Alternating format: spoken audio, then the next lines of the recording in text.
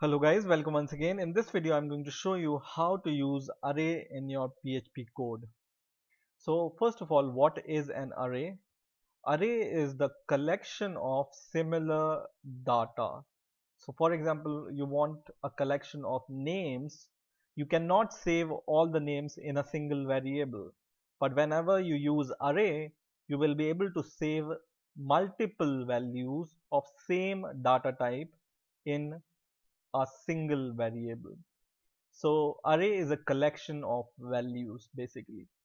Now let's see how we can declare arrays in PHP. The declaration is same for array as the variable. You just start with your and symbol, and for example I want to make an array of names, and then you just give this equal to sign and then tell PHP that it's an array by keyword array, not here but okay. And then in these two brackets you give the values to the array. Okay, so for example the names can be Mark, and bear in mind if this is a string data type, because names can by logic are some string data type. So just if it's a string data type, just include this in the single quotes as we have seen in the string variables, right? And second name can be John, and third name can be simple name Bob, for example.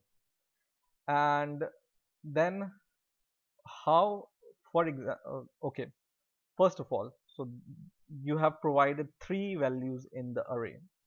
Now this these values you have provided are called elements of the array. Okay, so this is one element, this is second element, and this is third element. So this is called element of the array. Now the position of these values or these elements is also important, and the position of these values or elements are called key or index. And position this key or index starts from 0. Okay, so always remember that these element key or index starts from 0, 1 and 2. This is the position at which they are stored in the array. Now in order to print this, what you just need to do is echo, and you can just use your name with, of course, this and symbol, and you can use these square brackets to represent the position which you want to print. So this is the 0th position, first position, and second position, because index or key starts from 0. So for example, I want to print the name John. I will just echo names and with a key 1, right? Save it, and I will just run this, and it shows John. In a similar way I can print Mark, save it, and just refresh it, it will be Mark. Or I can just print Bob also. Okay, I will refresh it and you will be able to see Bob. Now you can also assign value to the array. It's not necessary that you need to only give the values at the time of initialization of this name array. You can assign these value at runtime also, or whatever. For example, you want to assign some value to the array, you can just use this names array, and you can assign uh, an, one more member to this array, which will be, so we have 0 1 2. Okay, so members till key 2, right? You can add the third key, and you can add this name, for example some random name, for example, and then you can print this here, right?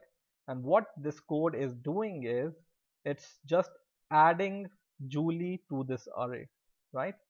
I will save this and I will refresh this, and you can see our array is now containing Julie also, right?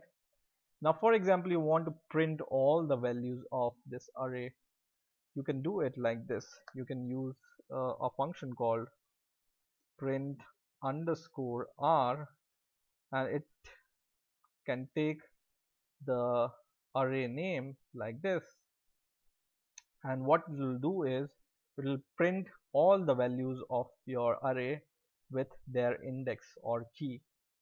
So let's try to refresh it, and you see it prints that you have passed an array inside your print r function, and the index of this name mark is 0, or key of this mark is 0.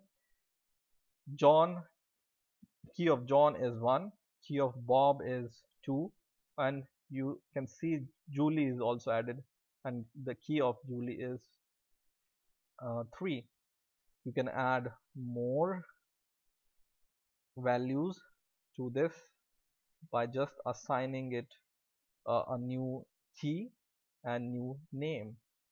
Okay, and then you will be able to see one more key here. Okay, so the key of Patrick is 4, right? So this is the basics of array in PHP, but there are different kind of array in PHP. For example, associative array or multi-dimensional array, which I will be talking in the later videos. So that's it for this video. I hope you have enjoyed this video. Please rate, comment, and subscribe, and bye for now.